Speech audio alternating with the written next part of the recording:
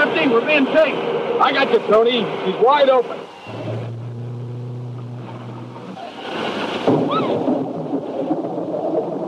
I think you get caught in a storm of these hills, Tony. Yeah, they sure put a cramp in her getting Miss Betty Moore here and her boyfriend, young Chris, around. Rain in those dark clouds, Bob, and plenty of it. Bob! And now.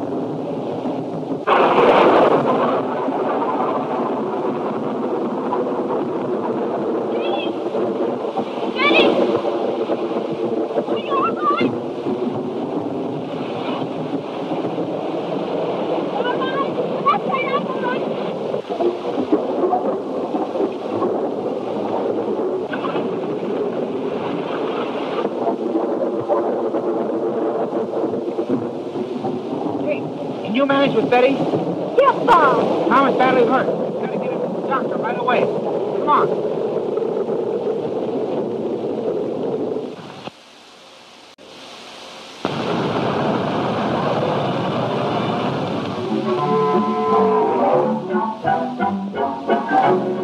What Tate come to yet? Is he able to talk? No, Slater. He hasn't peeked a word since they found him outside the cave. He was out cold when we picked him up. I can't figure out what happened to him. It's got us all guessing. Any word from Duran's yet? The storm blew the wires down. Yeah, I guess Lefty got through all right. This'll end Tom Hood's interference with our plans for a while. Oh, it's Duran. Yeah? Hello.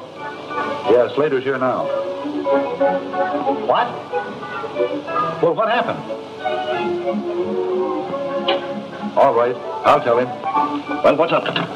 Lefty just crawled into Duran, half dead. They were chased by Collins and that dame, Kate Bland. The lightning struck the bridges they were crossing it, and they crashed through. Come to the point. What happened to Hood and the Moore girl? Well, Lefty said he and Tony crawled out from under the wreck. They were all shot to pieces when they headed for Duran's, and they saw Collins drive away with Hood and that Moore girl. And they escaped. Dirk, Tom Hood is too smart for you. He's succeeded in messing up our plans ever since he started on this hunt for the lost special and the shipping of gold for the Golconda mines. Now, I'm going to stop him. That's easier said than done, Slater. He's outsmarted us every time. And if you're not careful, he's likely to tumble to your part in this racket. Don't be a bigger fool than you are naturally, Dirk. I'm his father's partner. The lost special carried our gold. There isn't a chance of anybody suspecting that I was responsible for his disappearance. Maybe not. But you've got to be careful. Tom Hood's got his eyes wide open, and you can't fool him like you have his father. No, you think not, eh? I sure know how to handle old man Hood all right. He hasn't the slightest suspicion. Say, Dirk, that gives me an idea. The old man naturally doesn't know you're mixed up in this, does he? No. He only knows of me as Dane, a private detective. Good. Then we'll get young Hood through his father. Oh, yeah? Yes. Now listen. You will induce old man Hood to go to Duran's place, hold him prisoner, and then see that his son learns of it. Say, that's a great idea, Slater. Seems that everything you kids attempt lately turns out disastrously. Well, I can't help feel that those crooks knew we were coming. And were hiding in the cave and ready to jump us. If that is so, it means we are on the right track. And they belong to the gang that stole the lost special. How in thunder could they know that you were going there? How did they know you were making a shipment of gold? Oh, that's entirely different. There was a leak in my uncle's office. Isn't that what you were going to say, Mr. Hood? Well, there was a leak somewhere. It isn't likely that an entire train and crew could disappear with a shipment of gold without the railroad knowing something about it. Well, there is a leak somewhere, Dad. But I don't believe that Mr. Moore knows any more about it than you do. And what's more, Tom and I are going to stick to this thing until we find out just who is responsible for this leak. Yeah, most likely you'll find yourself surrounded by flowers sent in by your friends. All laugh. I mean exactly what I say. This is no kind of business for you to be risking your lives in. Supposing you'd been killed when your car plunged into that chasm. Well, now, Dad, you can't blame the crooks because lightning struck the bridge. No, that isn't the point. What do you think we have police for? Well, the police haven't accomplished anything as yet. And the insurance company is still holding up the payment of the insurance. That's right, Mr. Hood. You know, Tom has accomplished more than the police or the insurance company detectives so far. And now we have a clue to the hiding place of the gang. Haven't we, Tom? You have. When those crooks had us tied up in their car, we heard them mention a place. Tell me about it.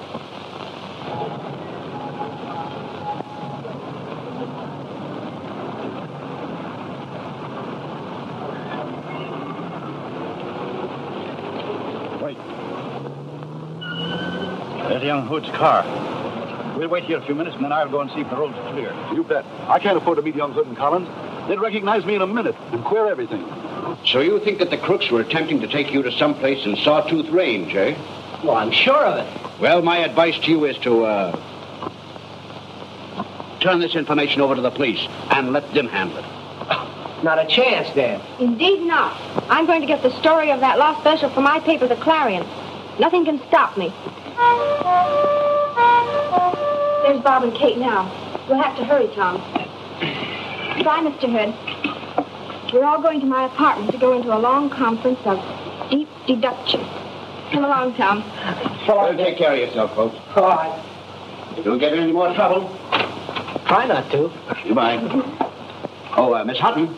Yes, sir. Did you send that letter to Horace Moore? Yes, I did. I'd like to have you take another one, too. Mr. Horace Moore, General Manager, States Pacific Railroad. Look, poor old Dad. He sure is worried. We'll get him out of it, though. Come on, let's go.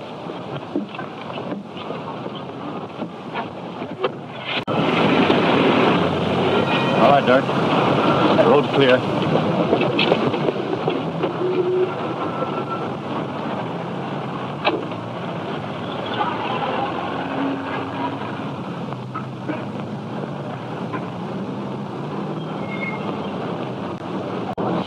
Get those letters out as quick as you can, Miss Hutton, and that'll be all. Yes.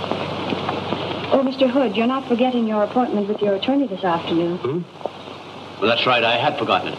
Thanks, Miss Hutton.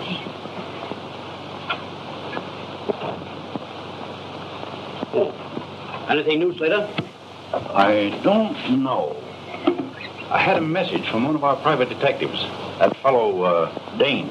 It sounded urgent. He says he's coming here to see us. I didn't want to mention it before Tom and Miss Moore. No, that's right. I want to keep them out of this if I can. That's what I thought. Mr. Dane to see you, Mr. Hood. Oh, send him in. Yes. I have a feeling he has some real news. Mr. Dane. Oh, come in, Mr. Dane. Mr. Dane, this is Mr. Hood. How are you? How do you do? Sit down, Mr. Dane. Well? I got a tip on where to find your gold bullion. But we've got to work fast and get it while the gang are away. Well, why not notify the police at once? Nothing doing. I want the reward on this thing. I've located this stuff, and I'm not going to split with the police if I can help it. Now, the two of us could handle this without any trouble. If you'll follow my orders, only Duran and the watchman are at the place now. And we can get out there in no time in my car. It's a cinch. Where is this place? Oh, out in the Sawtooth Range. A sort of a deserted mansion. It isn't far from here. The Sawtooth Range, eh? It sounds mighty interesting. You're right, Mr. Hood. It is interesting. And as Dean says, there's no time to lose. Well, the sooner we get started, the better. That's the ticket. We'll be back with the gold in no time. By thunder, this is one set. I'll have the laugh on Tom. If he calls in, don't tell him anything about it. Come on, Dane.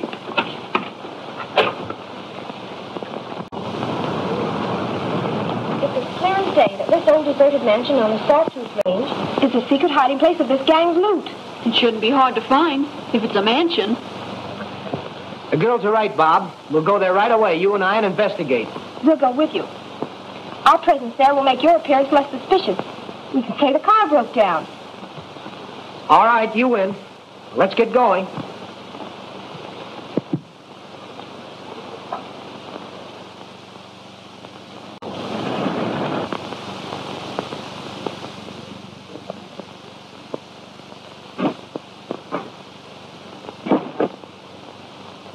What's the matter, Spark? Oh, just a loose wire from that last bump I hit. How far is it? Not much farther. That's just out of the bridge that was struck by lightning during that storm. Oh, yes. I heard about that bridge. Come on, hurry up, Spark. Let's get on our way. Okay, sir.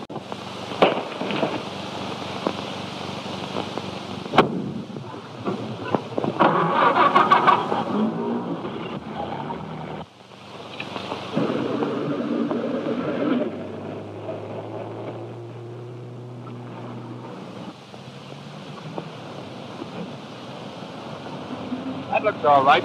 That'll fool them. It sure will. They're coming, boys. Get under cover, quick.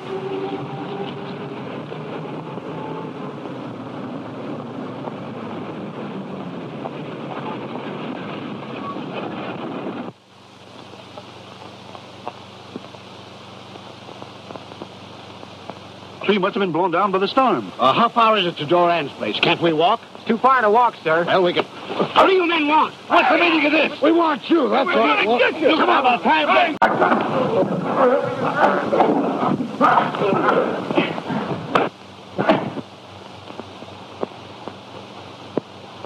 I got him, Chief. He'll be quiet for a while. Good. Bill, get this tree out of the way. We'll take him over to Duran's place.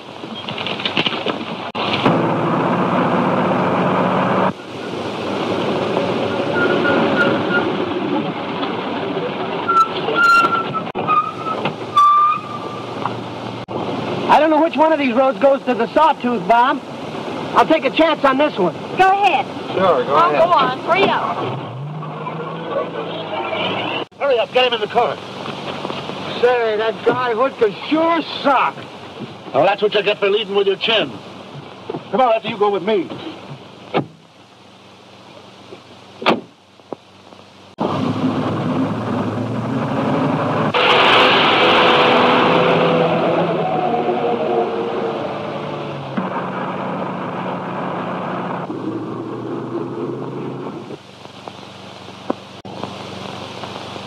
Now, let's get him upstairs. All right, boys.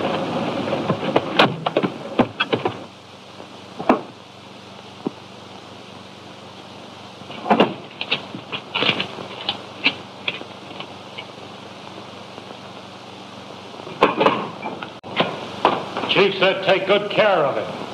Put him in the bridal chamber.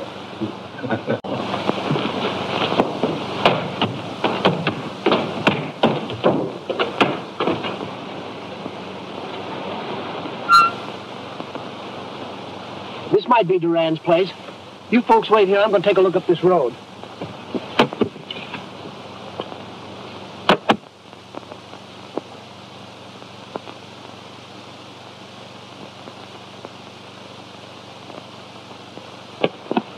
There's a house up there that looks deserted, but we can't afford to pass it up. It might be Duran's place. Now, listen, Betty, you and Kate wait here at the car, and Bob and I'll go on up and look the place over. Let Kate stay by the car. I'm going with you. You know, if you have a woman with you, you won't arouse suspicion. Besides, I can help you get inside the house. And that's what you want, isn't it? Yes, but you might get... No, but. Now, when we get in sight of the house, you and Bob can half carry me as though I'd sprained my ankle. And if there's anyone in the house, they won't suspect what we're after. I believe Betty's right, Tom. It'll give us a good alibi. Well, have it your own way, but I don't like the idea. Now, come on. Hopeless.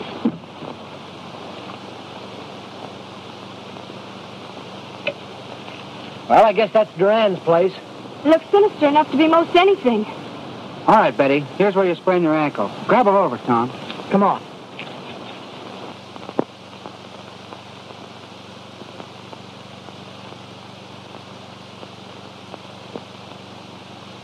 What do you want? Well, we're sorry to trouble you, but we had a smash-up down the road, and the young lady's foot was hurt. We thought you might let her come in and rest a while and let us phone for another car. Well, we haven't got a phone, but she can come in and rest a while. Well, thank you. Careful, Betty. Oh, my foot. Careful now.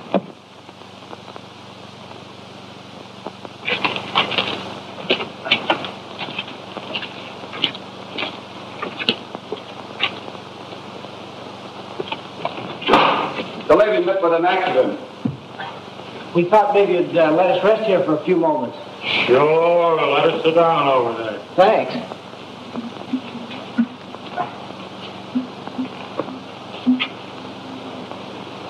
Maybe the lady'd like a glass of water. Yes, I would. Please. Get her a glass of water. Sure. Just make yourself right to home. Thanks.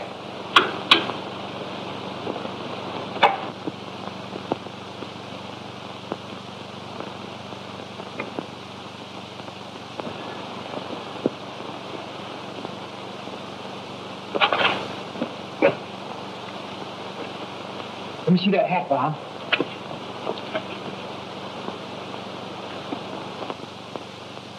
Why, that's Dad's hat. What was that? I don't know. But we'll find out. And when that fella comes back with the water, we'll have to keep him from warning the others. All right. I'll phone you later. Well, they're all here, Dirk. Caught like rats in a trap. And the lady wants a glass of water. Great. We couldn't have planned it any better. We've got them all. Now I'll phone Slater at the Red Lantern and tell him that Tom Hood, Collins, and the Moore girl are all here. He'll send Gavin and the bunch over at once. They'll go back in the room and hold them there. A glass of water. DuPont 7705. Hello? Yes, speaking. What? Tell Duran to hold them there. Men, listen.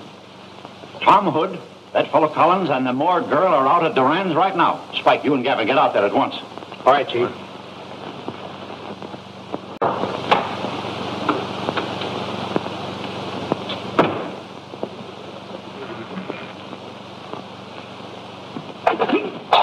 Hey, what is...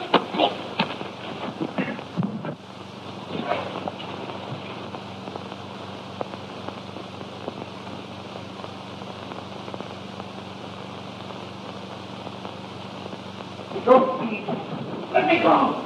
Let me go. I dare you. Let me go. Let me go. Let me go. I dare you. Dad, come on.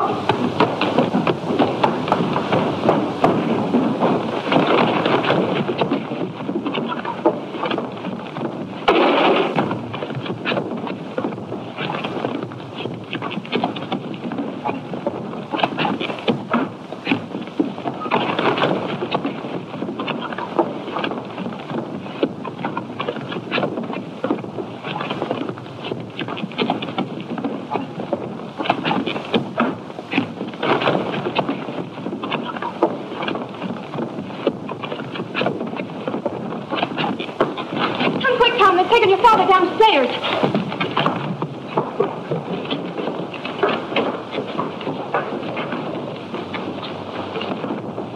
They took your father through that door, Tom. Come on, Betty.